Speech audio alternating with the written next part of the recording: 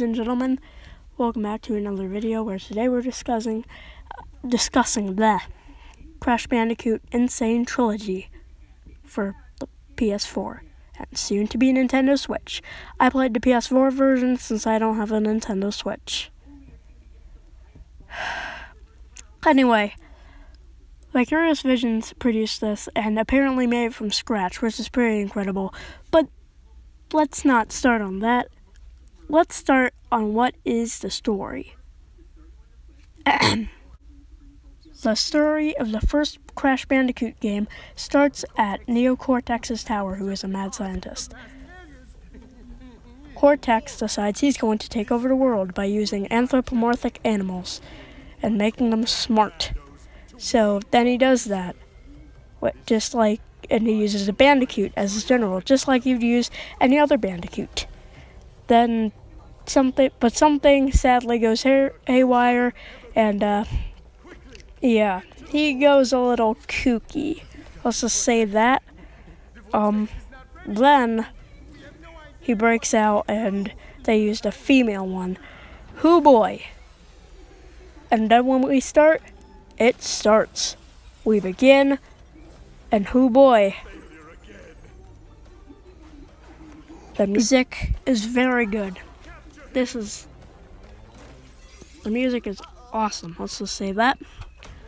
And it launches you right into 3 main objectives. 1, save the girl. 2, save the world. 3, stop Neo Cortex from using any other Australian animals and using them for his evil bidding. And I just want to say how much better Crash Bandicoot is than Super Mario 64. Okay, let me get this straight.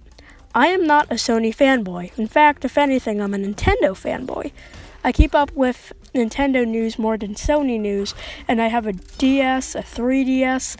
I used to have a Wii. I think I've played more Nintendo games on Nintendo consoles than I have games on PlayStation. Also, this game technically has side quests.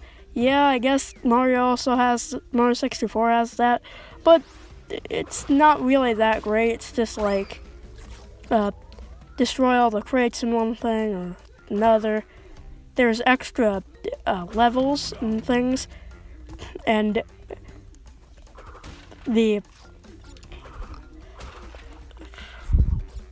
how do I say it? The character is very likable and understandable. Like, you understand who he is, what he wants to do, blah, blah, blah. And I guess you could say the same thing for Mario, but Mario's just a guy who got sucked into a world.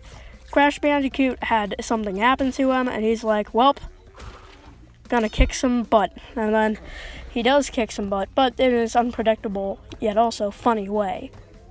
I enjoy Crash Bandicoot more than Mario 64 also, because Naughty Dog never had anything to work with in this kind of thing. And really, if you're asking me, I think Naughty Dog worked harder on it.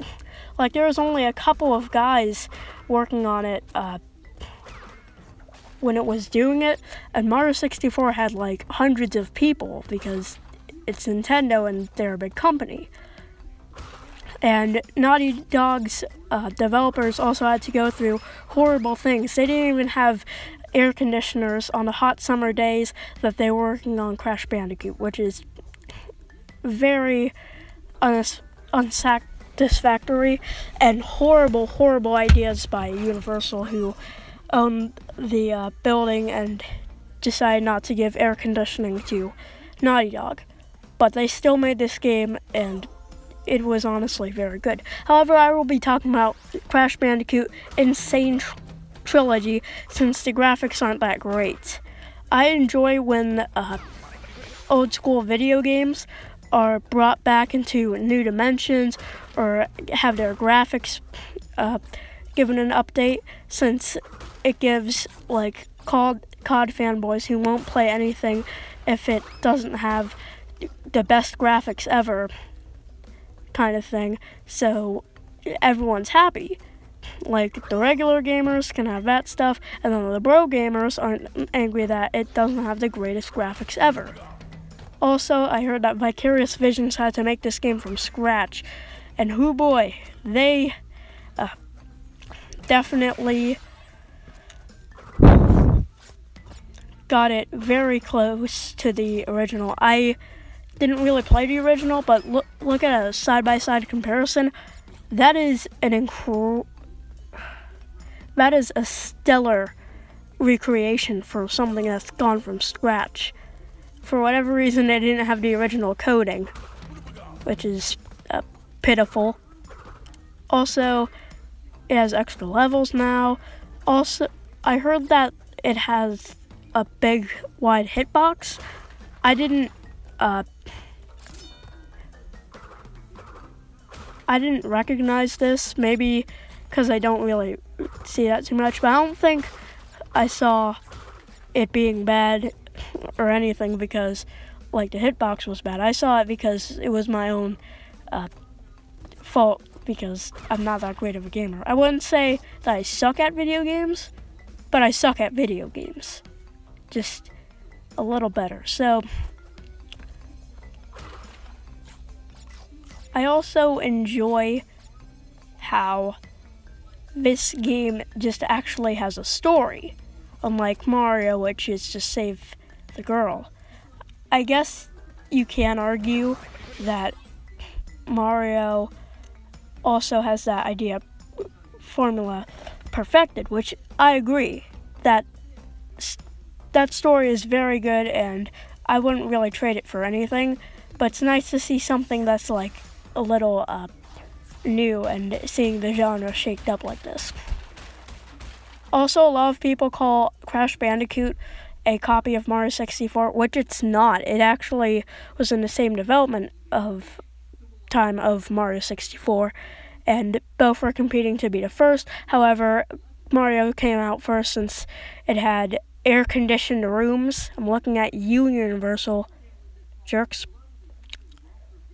Anyway, I give this game a 9 out of 10 because I really did enjoy this game. I know this isn't the best episode, but hey, I worked hard on it, and I'm pretty proud of it. I will see you guys next time.